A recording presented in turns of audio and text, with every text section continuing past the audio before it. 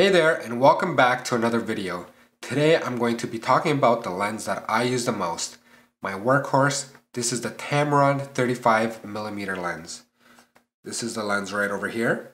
And I've been using this lens for several years now. I use this lens for my wedding work, I use this lens for my commercial photography and family photos. The reason why I picked this lens is due to its versatility. I can use it for portraits, big group shots, and I can use it for fairly decent macro shots. I picked up this lens for $850 after tax Canadian. Right now you can find it for $629 on Amazon. That's a steal. The quality for this lens is excellent, the functionality is excellent, and it's everything that I want this lens to be. However, I do have one complaint about this lens. On the side of the lens, over here, it's got autofocus, manual focus switches, and VC on and off.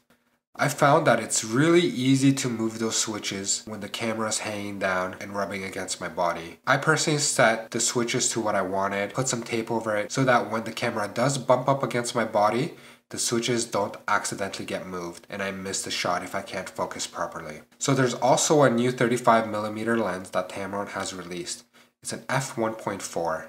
Let me just give you a quick comparison between the lenses. My lens is aperture f1.8. The new lens is aperture f1.4. You can pick up my lens for $629 on Amazon, and you can pick up the new one for $1,079 on Amazon. My lens weighs 480 grams, and the new lens weighs 815 grams. The old lens has 0.2 meter macro capabilities, and the new lens has 0.3 meter. The new lens is better in terms of the optics and quality, but that also comes at a cost of almost double the price and almost double the weight. If you're looking for the best and latest technology, pick up the new Tamron lens. If you want great value and quality, I cannot recommend the Tamron f1.8 enough. If you want to read more technical specifications until you're blue in the face, all this information is online. You can read about the old lens and the new lens and you can decide. For now, I hope that you enjoyed this video. If you have any suggestions for content, please leave a comment below. If you're looking for mentorship to take your wedding photography to the next level,